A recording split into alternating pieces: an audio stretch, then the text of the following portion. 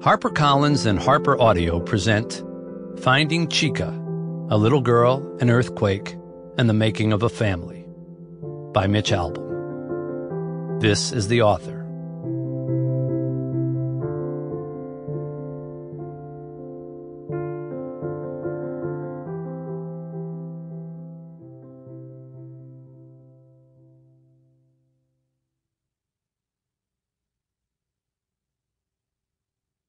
Hi, this is Mitch Albom. I'm the author of the book Finding Chika, and I want to thank you for listening to it. Because this is such a personal story for me, I wanted to include some extra features in the audiobook, and what's more fitting for an audiobook than sound, especially the sound of Chika's amazing little voice. Throughout this reading, you'll hear clips from moments Chika and I and my wife had together, clips that are not in the actual printed book, but which will give you a better idea of who she was and the unique boldness of her personality. It's my hope that she comes even more alive through her own voice as I tell you our story through mine. So let's get started. To the kids at the Have Faith Haiti Mission Orphanage who show us every day the incredible resilience of children.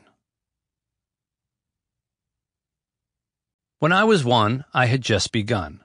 When I was 2, I was nearly new. When I was 3, I was hardly me. When I was 4, I was not much more. When I was 5, I was just alive. But now I am 6. I'm as clever. So I think I'll be 6 now, forever and ever. A. A. Milne. We're playing There It Is. Where is the water? Where is the Where is water? the bottle of water? There it is. All right, where is the book of Pokemon? Where is the... There it is. There what? There it is. There it is. Where is the crayon? There it is. There what? There is she No, there She- what? She is. No, there it is. There is. No, there it There it is. is. Yes. Chapter 1. Us. Why aren't you writing, Mr. Mitch? Chika is lying on the carpet in my office. She flips onto her back. She plays with her fingers. She comes here in the early morning, when the light is still thin at the window. Sometimes she has a doll or a set of magic markers. Other times it's just her. She wears her blue pajamas, with the My Little Pony cartoon on the top and pastel stars on the bottoms. In the past, Chika loved to choose her clothes each morning after brushing her teeth, matching the colors of the socks and the shirts. But she doesn't do that anymore. Chika died last spring, when the trees in our yard were beginning to bud, as they are budding now, as it is spring again. Her absence left us without breath or sleep or appetite, and my wife and I stared straight ahead for long stretches until someone spoke to snap us out of it.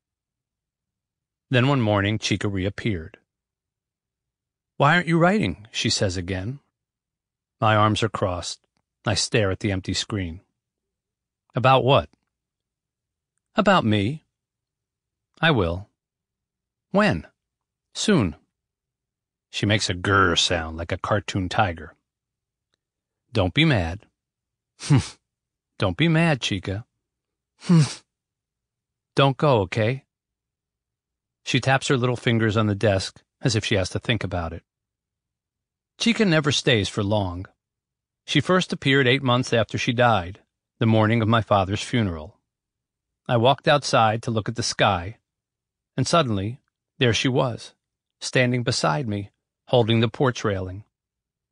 I said her name in disbelief. "Chika?" And she turned so I knew she could hear me. I spoke quickly, believing this was a dream and she would vanish at any moment. That was then. Lately, when she appears, I am calm.